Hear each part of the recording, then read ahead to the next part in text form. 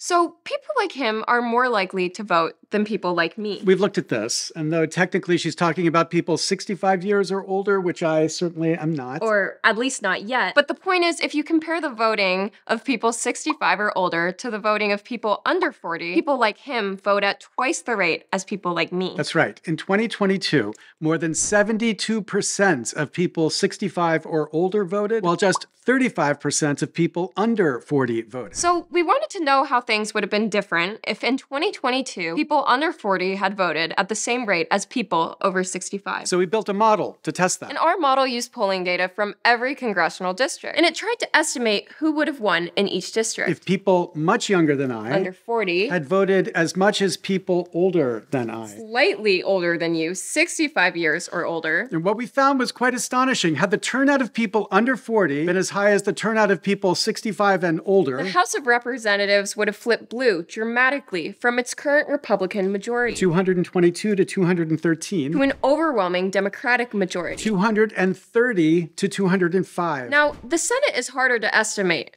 Only 1/3 of the seats were up for re-election, and there were lots of safe Republican states. So if the moderate voters split proportionally, it wouldn't have changed things much. But if they had leaned Democratic, the Democratic majority in the Senate could have increased by as much as 2 seats. You can see the details in our report. So what would Congress have done if there had been a solid Democratic majority in the House and a filibuster-breaking majority in the Senate? Well, tons that they actually didn't do, like a bill to restore the freedom of women to control their own bodies, immigration and border reform, student debt relief. If the majority in the Senate had increased, then Congress would have passed the For the People Act, the most ambitious democracy reform package since the Civil War. Certainly, the House would have increased the minimum wage and lowered drug prices. That's a lot, but here's the lesson. We could have a government that represents all of us. If only more like us were to vote. Actually, more like me.